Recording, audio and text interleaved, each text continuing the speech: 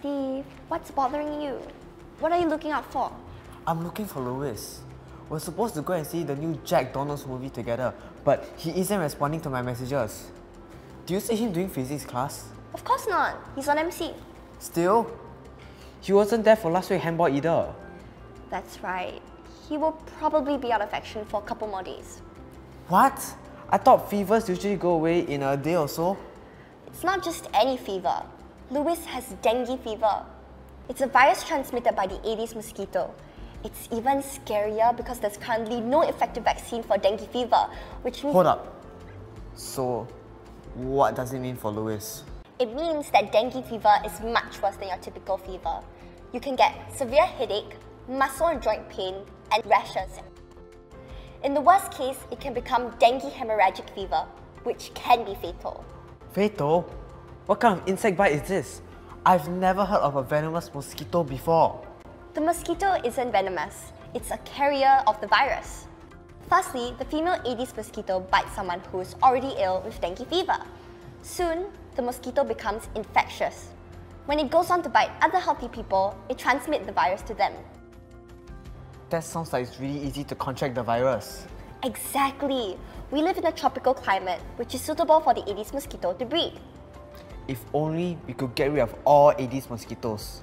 We can't, but we can certainly try to reduce their population size to minimize the spread of dengue fever. The Aedes mosquito can be identified through the characteristic black and white stripes. Hey, can we go visit Louis? Will we also get dengue fever? No, dengue fever is not contagious. It can't transmit directly from person to person, but we shouldn't disturb him if he's resting anyway. Oh, we should also apply some insect repellent to prevent mosquito bites, in case the mosquitoes are still in the area. Right. What about dropping off some food and drinks for him? Yeah, sure. Oh, look! This is a container that mosquitoes can breed in. Ew! But that container is so small.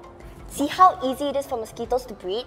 They only need a puddle the size of a 20-cent coin to lay their eggs. And the eggs can last for up to 9 months in dry conditions. 9 months? That's so long! Surely someone will have seen them and got rid of the eggs before they can hatch. No. First of all, mosquito eggs are tiny and not so easily spotted. And the moment they come into contact with water, they only need a week or so to become adult mosquitoes. What? So fast? It is, and that's why all of us need to play our part to deny mosquitoes of potential breeding areas. The Aedes mosquito's favorite breeding areas are your common household water containers. From gardening tools to dishwashing rags, the Aedes mosquito can breed in areas with just a bit of water. Outside your house, they can breed in stagnant water found in roof gutters and drains. Litter such as food containers can retain rainwater and become potential breeding grounds for mosquitoes.